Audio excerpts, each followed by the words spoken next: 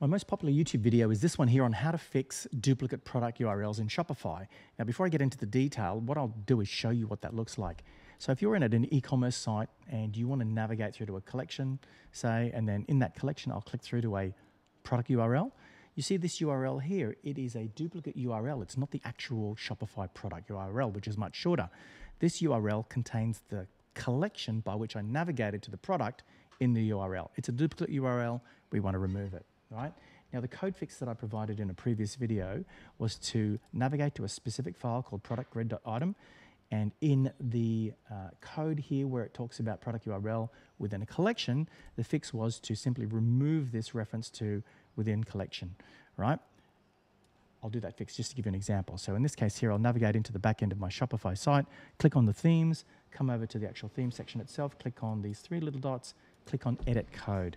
Now, in the back end, I've got to navigate down to snippets where I know this liquid code exists. Scroll down and I'm looking for that product-grid-item.liquid. Click on that. And within here is this bit of offending code. I'm just going to search for within collection, which will make it easier and highlight that. Let's just pop it in here. I'll go Control F down in this dialog box here, search for that. And there it is. You'll see this is the code that I need to fix. So all I need to do to get rid of that duplicate URL is to delete this section within collection, including that pipe and that space. Click Save. I should have warned you before you edit any of this back-end code, copy it all and save it. Make a backup before you edit the code. Apologies. In my rush to get this video out, I didn't tell you. Anyway, now that I've fixed that code, go back to the website, click on the home page. Let's navigate through to the collection itself and then down to a product. All right? Boom. You see now that collection is missing from the product URL. It is a shorter URL. That's the fix. But the issue was that the file that I was telling people to look for, product grid item, didn't exist on some themes. In other themes, it was to be found in the collection-template.liquid. But I found a catch-all way, for example, for you to find that offending code.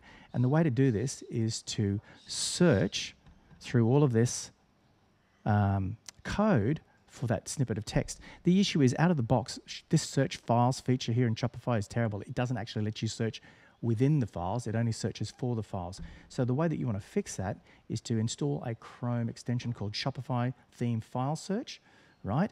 And what that does is, if you look at this list here, you can see now that I've added that extension. You have this search box at the top there.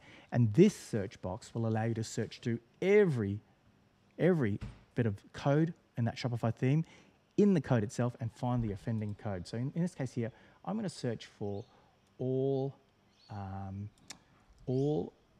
files that contain this product URL within collection, right, which is what I want to edit. I want to see where that's located, and boom, you see success. 2 files, and the 2 files are identified here. So there's something in the footer.liquid, right? And if I scroll down, product-grid-item, it's in there as well, all right? So that's how you use the Shopify theme file search to find that bit of offending code, and you can fix it in the back end. Saves you a bit of time, because I guarantee in someone else's theme, the product grid item liquid won't exist, or the collection.template.liquid won't exist. And that's what you do. Use this Shopify file theme search extension to find that code, and then you'll know the different places. And then you can start playing with it to tweak it. But remember, before you edit any specific liquid code, take a backup. Back it up. All right, hope that was helpful. Thanks so much.